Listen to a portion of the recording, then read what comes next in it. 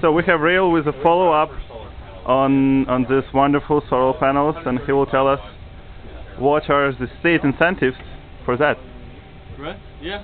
Like I was saying, I mean, different states have different programs. California has the California Solar Initiative, which you know can be a good chunk of your cost, you know, broken down and incentivized.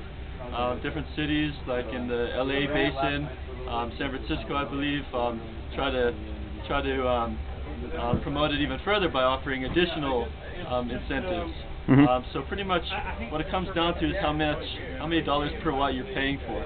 So you know, typically around $8 per watt is typical, and then you want to buy it down with the incentive. Well, how much is this array, like, roughly? Well, I'll tell you now, like each panel itself costs $1,000. Okay. That's about $900 to $1,100. So you figure for that an inverter. Just realize that a single home is about a 5 kilowatt system, right? Right here we have a 25 kilowatt system, so we have pretty much 5 houses here. And 5 kilowatts is sizable for a single home. That's high energy usage. So 5 kilowatts should be around, like, how powerful is one? So I forgot, one panel. It's about 200 watts. You know. So you need like you need about 5 for 100. Yeah. Which is around 25 for the home. Yeah. Which is 25,000. And inventory is how much? And the inverter? Yes. In the ballpark around 3,000 to 4,000.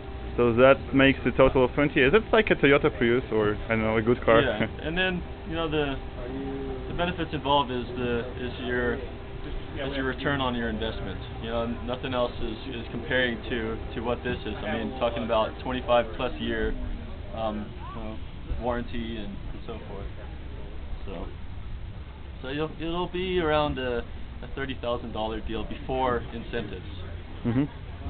In the U.S. we have a federal tax incentive as well, so it's a 30%. Well, which we don't have in Ukraine for sure, but I know. we're working on that. To use as a reference, right? Yeah.